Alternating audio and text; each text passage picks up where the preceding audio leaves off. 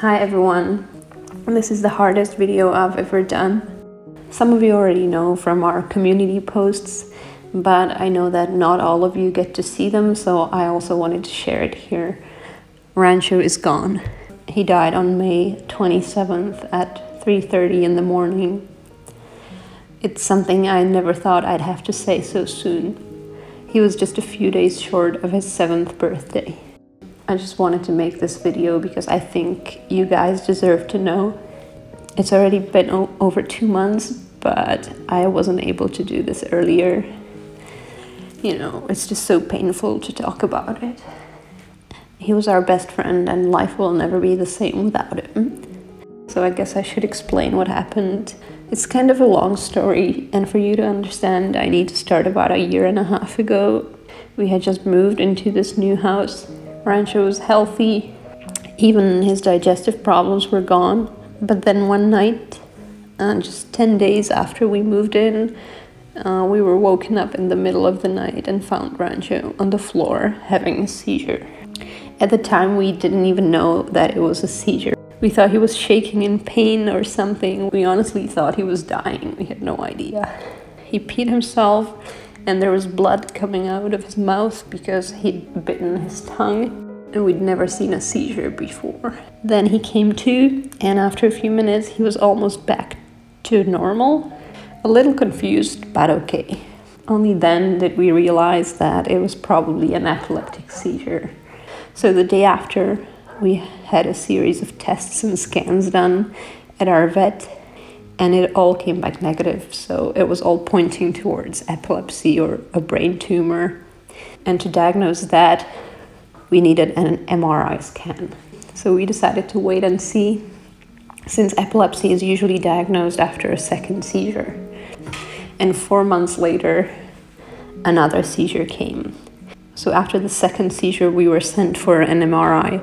But during the consultation at the clinic where we were sent, they basically told us that because of the breed, it was most likely idiopathic epilepsy, which means that what causes the seizures is unknown and it most likely has a genetic cause, in which case they would see nothing on the MRI anyway. And they said it could also be a brain tumor, but it was highly unlikely. If it was a brain tumor, with all the medication, he would maybe live for another year. But Rancho didn't really have any other issues, and it just didn't look like a brain tumor. So after the consultation, we decided not to put Rancho through that if the most likely cause was something that they could not see on the MRI scan anyway. You know, at this point, I was pretty worried what anesthesia would do to the frequency of the seizures. So again, we decided to wait. We were given some meds, and we also got him some supplements. So this was March 2022, and after that, Rancho was seizure-free for 9 months. So we basically almost forgot about it and enjoyed life like before. We had an amazing summer vacation. We did a lot of running and bike touring again. We even started doing physical therapy because I noticed Rancho's left front leg was a bit stiff, and I thought it could be because of the fracture he suffered when he was 2. And it turned out to be true. Our physical therapist said he was overusing the other leg in order to take pressure off of the broken leg. It was just barely noticeable, but since we did a lot of running, we wanted him to stay active for as long as possible. So we did laser therapy, hydrotherapy, and some dog fitness as well. And Rancho was really enjoying that, and he was in great shape. But then one night in December, we were woken up by Rancho having another seizure. All his seizures were very violent. He always started by shaking his head, you know, from side to side. So if he was standing up, he would hit himself on anything that was near him before he fell to the floor. And he always peed himself and lost consciousness. But this time, after the seizure was over, he jumped onto our bed like he always did when he felt a little insecure. But he was still pretty restless, And we had no idea, but another seizure was coming. Until that time, there had always been only one. So what happened was he wanted to jump down when he felt the seizure starting, but he started falling off the bed.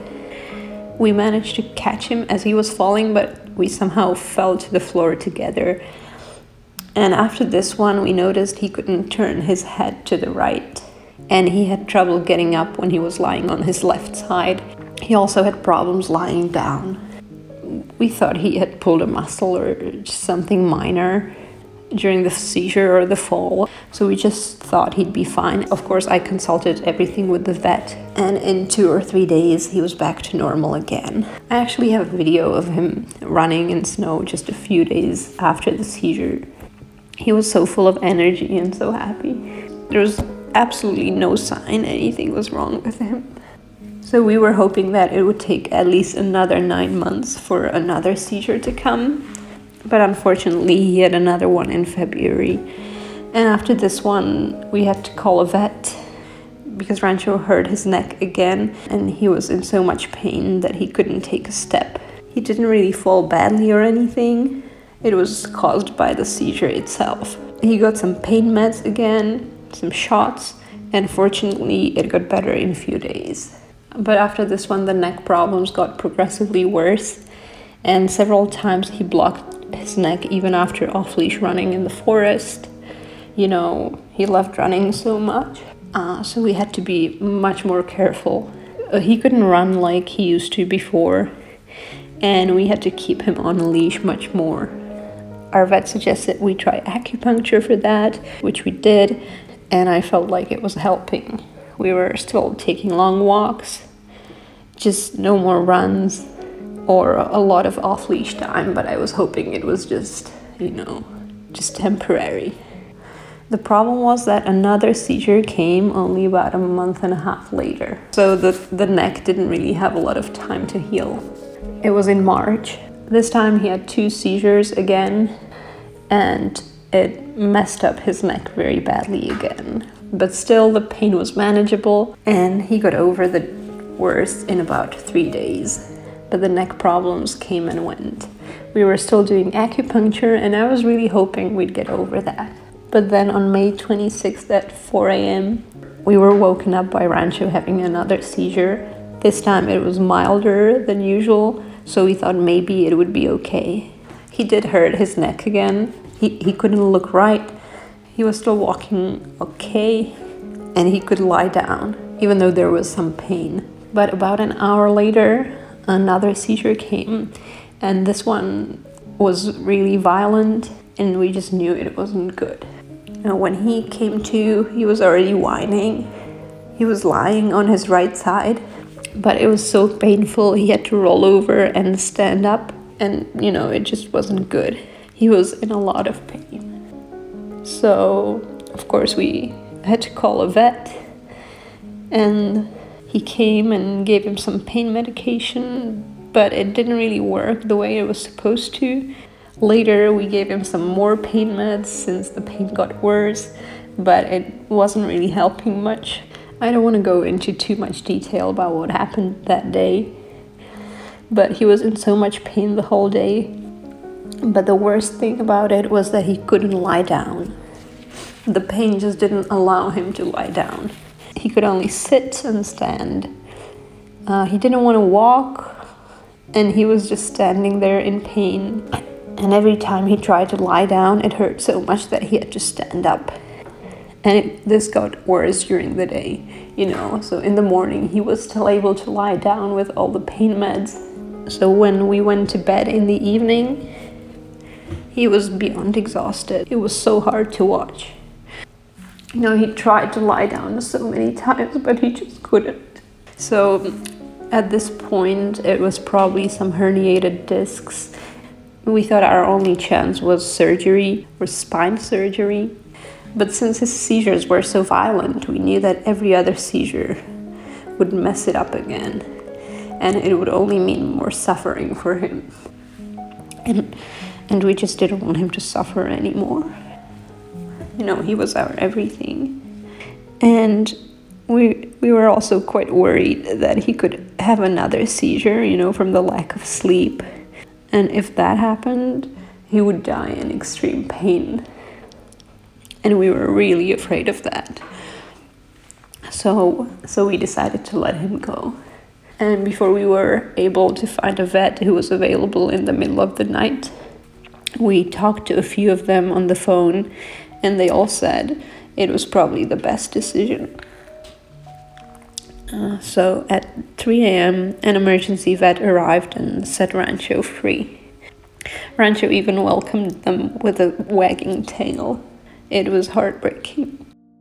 Our vet, who was on vacation when all this happened, when she heard all this, she said she talked to a neurologist, and it could have been a spine canal tumor that was causing both the seizures and the extreme back pain.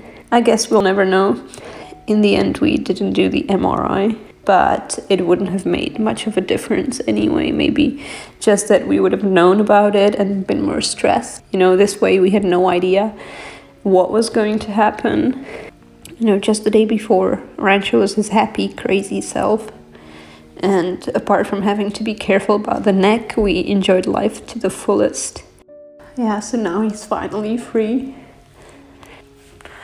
Free from all the pain and suffering. He loved life so much. He just loved everyone.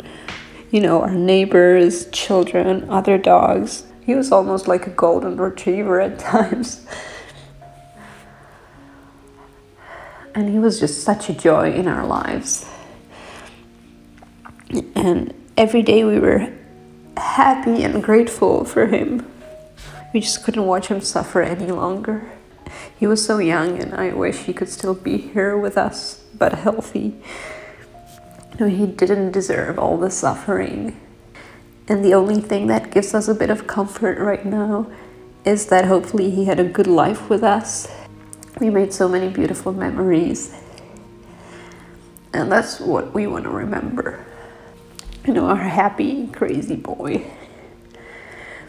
And the situation is even sadder because we're expecting twins now, and we were so looking forward to Rancho meeting them. He would have loved them so much. Now we can only hope that he'll be watching over all of us. We asked him to send us another dog when the right time comes. But until then, we probably won't be publishing much on this channel. Maybe some memories here and there. You know, when we were choosing Rancho, we knew that epilepsy was one of the diseases that Tervs could have, but we checked his ancestors and none of them had it, so we thought it was okay. Rancho's mother had 4 litters in her life, and none of the dogs has epilepsy. I did some digging in our database of Belgian Shepherds, and I did find maybe 5 very distant cousins who had epilepsy, so there's a possibility that Rancho was one of those unlucky dogs, because, you know, the way it's inherited is still poorly understood. And we'll never know if it was idiopathic epilepsy or a tumor. But either way, I would just like to urge all breeders to be transparent about epilepsy and never sweep it under the carpet. It's the only way other breeders can avoid risky combinations of dogs. In my opinion, it's one of the worst diseases, since you never know when a seizure is coming and you're under constant stress. And you know, all the suffering the dog and their owners have to go through is unimaginable. I know there are many dogs that can live a full life even with epilepsy, but Rancho's seizures were just so violent that he couldn't. All his seizures came during the night, so every night, every little movement or jerk woke us up, because if it were a seizure, we had to be ready to help. But at least during the day, we were a little bit calmer because it never happened during the day. When Rancho died, I felt such a relief knowing that he wasn't going to have another seizure and he was no longer in pain. But the emptiness that came after that has been extremely hard. I just want to thank you all for all your support throughout the years. We really, really appreciate it. I'm glad we got to share Rancho's life with you all. And if you've ever lost your dog, please let us know how you dealt with the loss. And thank you for being here for us.